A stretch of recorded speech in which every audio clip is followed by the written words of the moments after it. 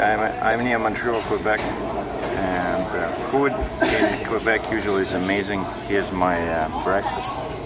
It's a crepe with fruits, 2 poached eggs, and coffee.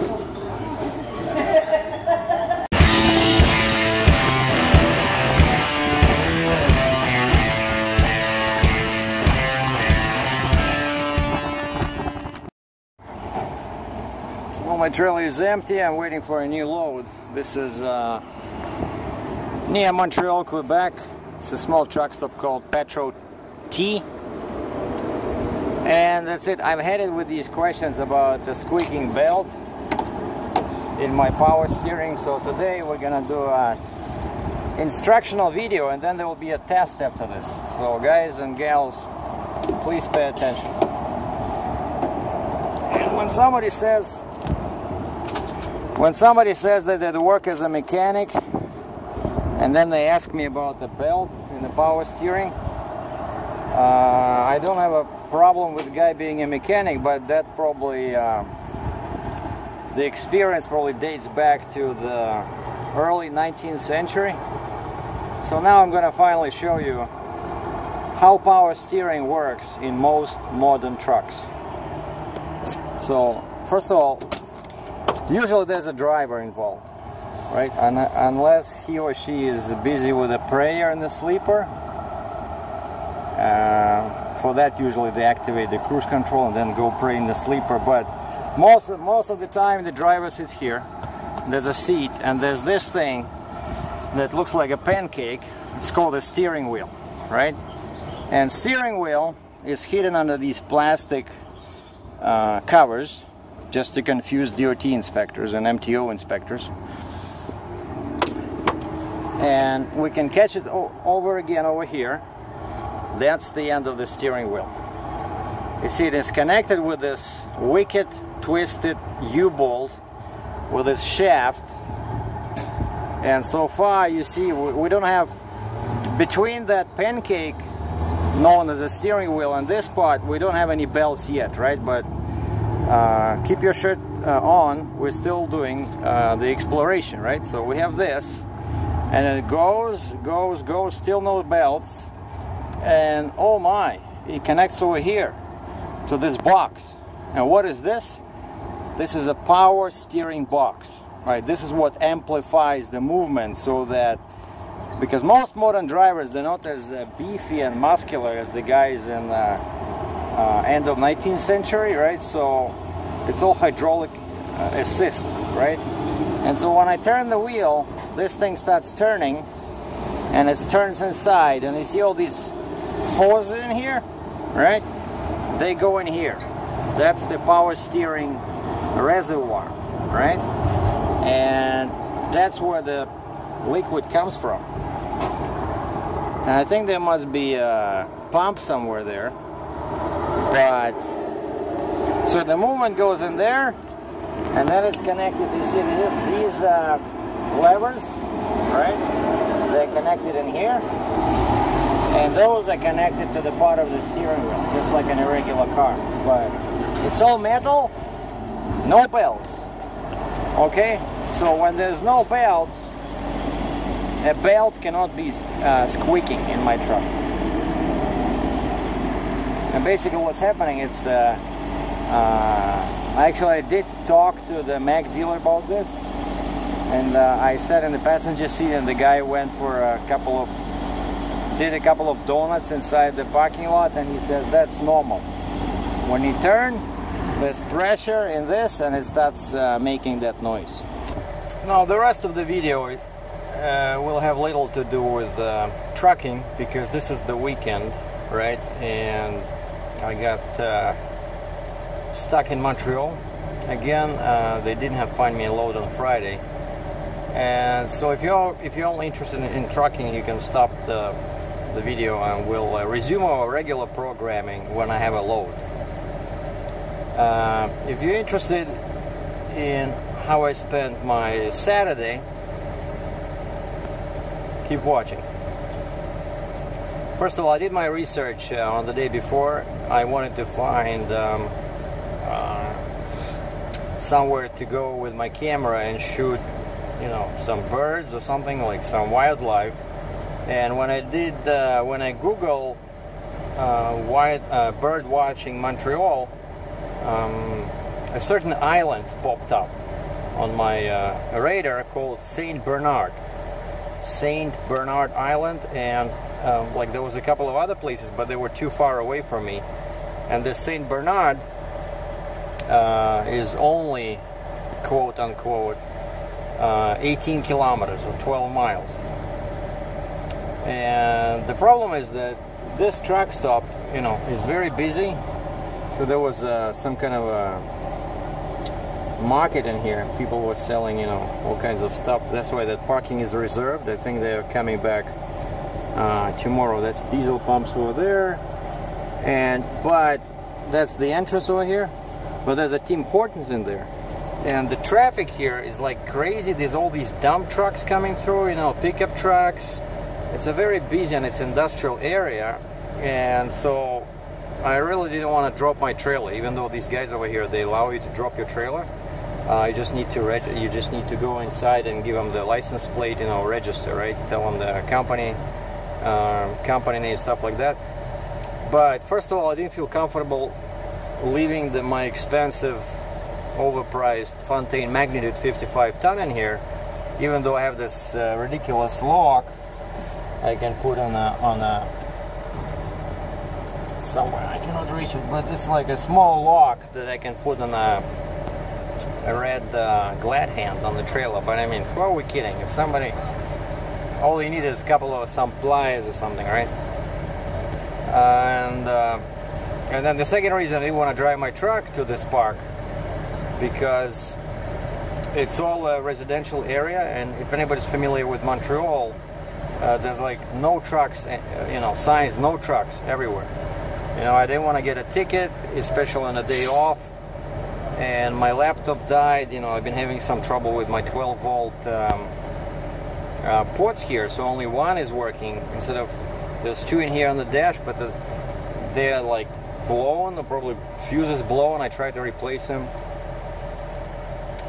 Didn't work. So now I have only one, and that one only works when the laptop is in the sleeper, when the laptop is shut off and when the engine is running. You know, I don't want to run the engine. Anyway, so my laptop died. I couldn't update my logbook, right, to start driving. And last but not least, so reason one was that I thought somebody would steal the trailer. Reason two was there's no parking and no trucks anywhere over there. Yeah, and reason three is that actually reason two, no parking, and reason three, that no trucks. And so I decided to call a taxi cab, and I tried to look for a regular taxi cab, because this is a suburb. This is not actual Montreal, right? Montreal is on the other side of there, because that's like an island, right? I'm like southwest, and it's, you know, it's a huge metropolitan area, right?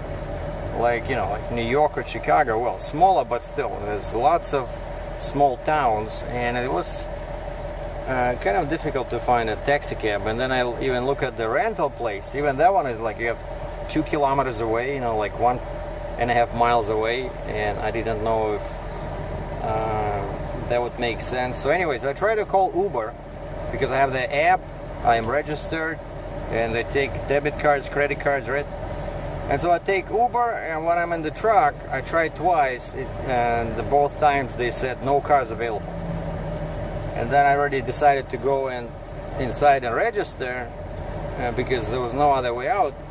But one last time I decided to get the Uber app open near that building, because that's like at the major intersection. Like here I'm Indian territory, right? There's some guys there painting their trucks over there. Hold on, now it's gonna start beeping because I have low air. I wanna close the right window. Those guys are getting too loud. And the guy to my left with a super powerful D13 Volvo power. Shut up! I hate this alarm. You know, one of these days I'm gonna find a Limonka, you know, Limonka F1, and put it in there. So anyway, so it worked. It worked when I tried to open the Uber app from near the building, near the main building over there. And turns out that, so Montreal is like that way, right? And when that guy showed up, he told me that, he says, all Uber drivers over here, they are sitting near the airport, you know? They don't want to go this far. But the airport is not too far from here, so he took my order and was here, like, it took him only 10 minutes. He was here and it cost me about 35 bucks Canadian. We went on the freeway. It's a bit longer, but it was, I think it was faster, so it was like 20 kilometers with 14 miles. It was 35 bucks, right? And I did not think it through, you know. So basically, yeah, where I went to this park, right, the St. Bernard Park.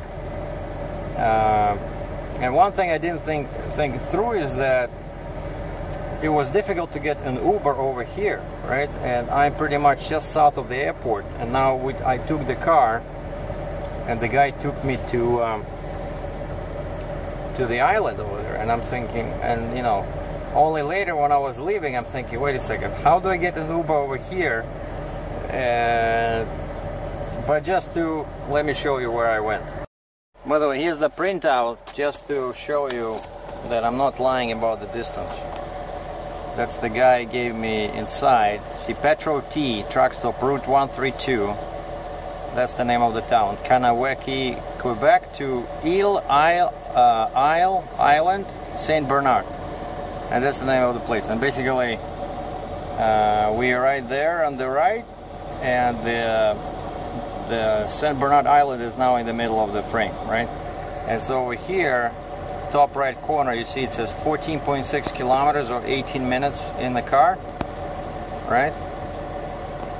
Which is just under 10 miles. But we went around, so it was longer.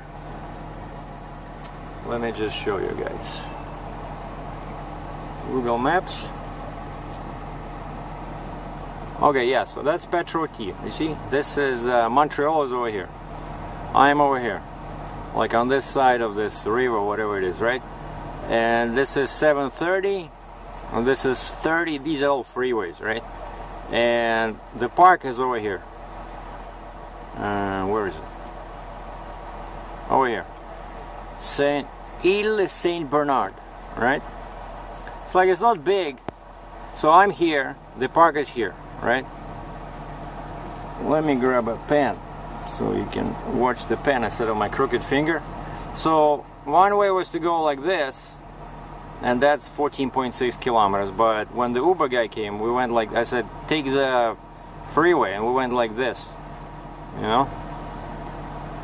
And basically there's trails, there's walking trails all over, like at the water, like this, 8 kilometers, 5 miles. But when I arrived there, the guy just dropped me. You see this bridge? Like over here, there's no bridge. This is like a service entrance over here. I found out later. I'll tell you how I did that. But this little bridge here is like, I don't know, 100 feet, 30 meters. And it's cars go in here. And this bistro, this restaurant in here, that's where you go in. You can have coffee, you can have a sandwich. And there's also an office there where they take $5 Canadian, $3.50 US. And right at the exit, you go through the gate, and that's your entrance. You see, it says over here, it says refuge, fauna, something with birds, right? So that's like your clue that this is a nature reserve. And basically, only when I was there, I found out that they had some flooding problems. And so instead of all these trails, only this spot is open. Only, they said, 3 kilometers. And over here, there's a barrier, and that's it. You cannot go further, you know. And I said, wait a second. If it's only 3 kilometers out of 8, how come it's still $5? And the lady said, well, we still have all these expenses. You know, we have to fix the trails. We have to feed, you know, the birds and the deer. They have deer over there. And I said, okay. And so I went there. And I spent probably, I don't know, a couple of hours there. It's like a really fascinating place. It's like you can hear so many birds in there. you know, small mostly, but it was very nice. And I saw deer at one spot. There's like, and they're not afraid of people, you know, they're just walking there. I saw a family of deer. And then on the way out, you just basically have to walk very slow, because otherwise you'll miss something or you'll scare them away, right? On the way out, I got lucky. I got this red feathered, I don't know, look like a, to me it looks like a parrot, but it's all red. I saw it before in Cambridge, but I could never photograph it. But here I got lucky, and then I saw an interesting feeder, like a bird feeder, but it didn't look like a house. It looked like a small cylinder, and then on each corner there was like a flower, like artificial flower, you know, with a hole in the middle. And I'm like, what the heck? I'm standing there looking at it, trying to figure out what is that for, you know. And then all of a sudden I turn my head to look at something else, and then I turn back, and there's a hummingbird just sitting still in the air with wings doing, like, you know, 2,000 movements a second. And I'm like, oh my god. And I know these are considered incredible catches, you know, for photographers, because they're so difficult to photograph. They fly at, I don't know, 200 miles an hour, and basically, and I'm just not moving a muscle. I just pick up my camera, and it was all on, it was all ready, and I shoot in aperture priority mode, basically f5.6, spot metering, you know, it's all there, high ISO, and I just raised the camera, you know, did maybe 30-40 shots, and then this hummingbird flew to the other side, and basically what it was doing, turns out these flowers were for them. Like in the middle of that hole, that's what it was. It probably had some syrup or something. But this thing were just hanging in the air. It's, you know, wings beating, and it sits like a helicopter, right, without moving, and it just puts its beak, nose, right into that hole. Unbelievable. And anyway, and so I went, and then I saw this one over here. So this is over here, you have to pay, right? So like I said, this is St. Bernard Island, but I noticed this one on the map, and you see these little broken lines. Those are trails, right? And so I tried to get an Uber from here, but it said no cars available. I said, okay, maybe I'll walk to the main road, you know. So I walked here, and then I decided, why don't I, since I'm already here, and this is near the river, why don't I just go and, you know, take this nice walk in here? And then it actually goes back, you see over here, goes back to this main road, and you need that to get, you know, back to civilization here. And so I did that, and actually over here I had more luck than over there, because I'm walking on this trail. Well, first of all, that trail was one word I know, fermé, whatever, but it starts with F, and it says parc fermé, basically park closed. And and then I see some bikers, you know, cyclists coming in, leaving. What the heck? I said, hey, excuse me, sir, how can you walk in there? How bad is it? He says, well, there's water, so you just have to pedal fast. So I said, if I walk, well, he says, there's a spot there that has this much water, and you cannot, you know, go around. Well, I took my chances, so I went there, and I saw like a stork, you know, like a very big bird in here, and then I saw a couple of them on the other side. That's where the park is, but you cannot see them from here because this area was closed, right? And I tried to take some shots, but they were pretty far away. But anyway, so it was interesting. And then I come over here, right? And I tried Uber again, nothing. I couldn't get a taxi cab either. And then the worst part is that my phone started giving me messages about the battery. And of course, if I was thinking more about how to get back to my truck instead of the birds and stuff like that, I could have charged the phone, because on the way back, in the coffee shop, right, I stopped and I had a sandwich and I had a beer, very nice French beer, you know, like a small glass.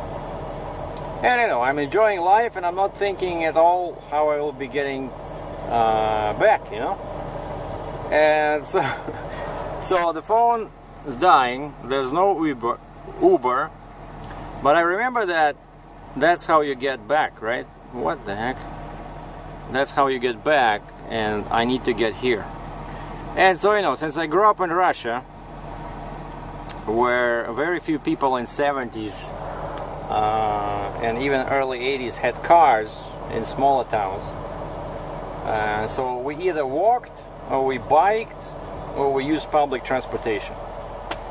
And kind of like, you know, that the first Rocky movie, First Blood, he just walks, right? And that's what I did. So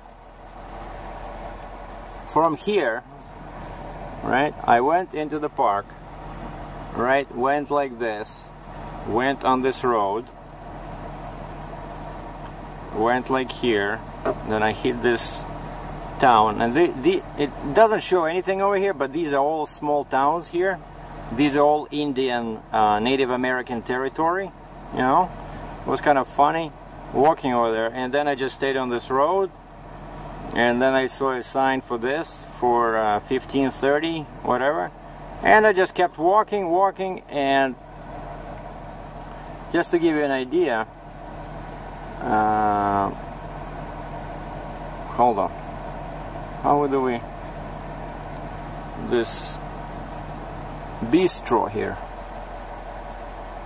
okay, see this drop pin, right, directions, my location. Well, I didn't walk like this, I stayed on this road over here, right? But look at this, you see this? 16 kilometers, 10 miles, so I'm not kidding you. So, no, okay, I walked over here because I went through the park, but maybe 15 kilometers, I don't know. Basically, yeah, I went like this, I just stayed on this road, and I had and it's all Indian territory. I was a bit scared that I might get into some trouble, but no, all you see is every 200 meters, like 600 feet, there's a cigarette store. Cigarette store, or no alcohol, just cigarettes. Cigarettes, and then gas, you know, Indian no tax gas. And what's funny is that all the signs are in English. For those familiar with Quebec over here, they're very strict about French, and whenever you see a sign, it's never just an English language sign, it's always French, and there's a law about the size of English and French letters, believe it or not, and so there's some kind of percentage. Basically, English letters, when they have a dual language sign, must be much smaller than the French. And as soon as I walk into this reservation, everything is in English. You know, like, what the heck? Like, you know, you're so get used to, even after a couple of days, you get so used to that everything is in, you know, foreign language in French, right? Like, I don't speak it, I know a few words, but and then all of a sudden it's kind of like oasis of English. And I went into, I saw cigarettes, and then I look at the display window, and I see that he also sells, you know, drinks like Coke and Pepsi. So I went in, got some Diet Pepsi, and the guy speaks English with no accent, you know. So I think over there English is their preferred language, but it was kind of like interesting. And then I walk here, I went under this bridge. Yeah, I went under this huge bridge, and I don't know what's going on, you know, my phone died, I cannot check my direction. I just followed this road. I followed this, it's called Old Mahawk Highway. And so I went through this town, this Kanawaki, this Indian thing, and then yeah, I see this Old Malone Highway, and it starts turning slowly, turning, and then over here, then yeah, I think I went like, how did I go? I mean, it was confusing, and I was dead tired, and then finally, I'm walking on the same Old Malone Highway. And then finally I start seeing big shops, and then far in the distance I see a big V. So it was maybe like 3 kilometers. I walked on the huge bridge, it's like industrial area. Some school bus stops on the other side. You know, and this is, even though it's Canada, we don't have any guns here, but still, you know, you're walking kind of like with the reservation, you know, and all of a sudden I see a very aggressive looking school bus. No, I'm just kidding. A school bus, like a real school bus, followed by 2 cars, and the doors open and I hear singing. And right above us there's huge bridge, there's 30, 15, whatever, those big freeways, and we under the bridge, like industrial area, concrete, you know, everything's broken. And there's all these people start coming out of the bus, all grown-ups people, grown-ups, and they all wear these very long clothes, you know, like even guys wear like robes. I kid you not. So basically it was some kind of a church, you know. And then guys come out from cars and they're getting out of the bus, and I'm thinking, like, I'm turning my head, I look both directions, I don't see any buildings whatsoever. There's like a couple of houses. Again, it's still Indian reservation. Like, where are these guys going? You know, like, I don't see a church, nothing, under a bridge. Maybe they were doing something. There was a river over there, of course, right? Baptism? I don't know. Anyway, so then I finally made it out from under these bridges, and the road gets bigger. I see, finally I start seeing trucks, and then I see a restaurant. I try to go in, I'm thinking, okay, I need to charge my phone. I need to charge my phone because maybe I'm walking in a totally wrong direction, you know, like, the phone is so, because of the Google Maps, it's so, and I didn't take my, next time I'm gonna take my tablet. Even though the battery is not as good as on the phone, but there will be a good, you know, protection against something like this. Because at least I cannot call from there, but at least I can see the maps, right? So anyway, my thinking is that, okay, right now I just need to find a place. Maybe I'll pay somebody. And you know how those poor people in the airport, they're just looking for a plug just to charge their phone. And I thought I would just need to find a restaurant or a coffee shop somewhere and just sit there like for a few minutes, or just plug in my phone and just, you know, check my directions. Like, I was already okay walking.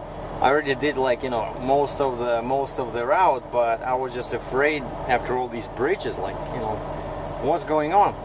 But I kept going north because I know there's a river there, and my also thing, the thing I hoped to achieve was, once I charged the phone even a little bit, maybe I can, you know, check for Uber, because now I'm closer to the airport, I'm closer to this area, right? And the airport is right on the other side of the river. And then finally I emerge from under these bridges, and the road gets bigger and bigger, there's trucks, and far in the distance I think I see a V letter, you know, V. And I don't know if I'm hallucinating, but I know they don't have them here in Quebec, but it's a Valero, you know, Valero in the States, a gas station. But I see from far away, I see a gas price, I see, you know, diesel price. So that looks like a real gas station, because until then all I saw was just like a tiny place with a mobile, you know, bathrooms, those portable bathrooms, and like a tiny kiosk. A guy just sits next to the pumps, you know, and they sell cigarettes, you know. And so I saw this far in the distance, and that gave me some strength. Okay, so finally I see a real gas station. I'm pretty sure they should have, I'll buy some Coke, some Pepsi, something, and I'll charge my phone, maybe get an Uber or something. And I'm walking and walking, and that thing is so far away. It was like, I'm telling you, it was like 3 kilometers probably, like 2 miles, just under 2 miles. But that sign was so big, and I'm walking, and it's still far away, and I cannot understand which side of the road it's on, because I was walking on the left side, and then I think it's on the right side. So I cross, and then finally I recognize the sign that it's not V, it's actually that sign over there. See that sign? It kind of like looks like V. See that? It says Petro T, right? And it has where the T is white and on the side it's yellow, because it's a circle, right? But from the distance, that thing looks like a V. And that's where I came from. This road, basically if you follow this road for 15 kilometers, 10 miles, you'll get to that park. And that guy over there has cigarettes, right? Cigarettes. And turns out all this area, it's all Indian reservation. Every 200-300 meters, there's cigarettes, you know? And when I was maybe like, I don't know, 500 meters away, and finally I realized that this is it. This is my truck over here. This is Petro T. I don't know, I had like a fit of, you know, laughing fit. I was so relieved because I thought I was maybe walking in the wrong direction. It's Quebec. Most people speak French, right? Except the Indian reservation. And my phone died. Unbelievable, you know. But so basically, always have either a spare battery or take your tablet with you in case the phone dies, or just make sure you charge your phone before you leave the restaurant, right? Like, I was sitting there drinking beer and eating a sandwich, and I could have charged the phone because I saw the plug was right there. Ah, boy. And I was so tired, but these guys over there, they have showers, and there's a small hotel in there. And I thought, okay, either I take a shower, because I was all sweaty, all wet. Either I take a shower, or if the hotel is cheap, I'll take the room for the night, and then, you know, I can plug in my phone, my laptop, and I can take a shower, right? And I walk in and I ask the guy, so what's the average rate? He's, oh, it's somewhere, he says, between $110, $120 a night. I said, that's too much. I said, how much is the shower? $10, but you gotta give me 20 bucks deposit. Okay, but he gives me, I said, at least I'm hoping to get some soap and some towels for this price. Oh yeah, so he gives me everything sealed in a plastic bag, you know, like everything's nice. Soap, shampoo, 3 towels, gives me a magnetic key, kind of like what they use in the hotels. I go there, nice shower, very clean, so I cleaned up. Now I feel like a human being again. But this was an unbelievable experience. I'm still surprised how I managed to do that. But I mean, I was walking forever. I was here probably at 7. You know, so basically, normally you do what? You do 5 kilometers an hour, 3 miles an hour, right? So I walked for at least 3 hours. You know, I had a big bottle of water. Then I bought two smaller bottles of Pepsi. And I kept walking and walking and walking. So it was a good day. Because I sit on my butt most of the time, so nothing is wrong with a little bit of walking now and then. But next time maybe I'll take the truck. And to finish this, here's the shots. Here's the best shots I managed to get out of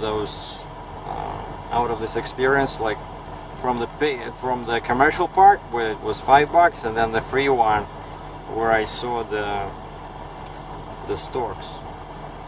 Enjoy. Thanks for watching.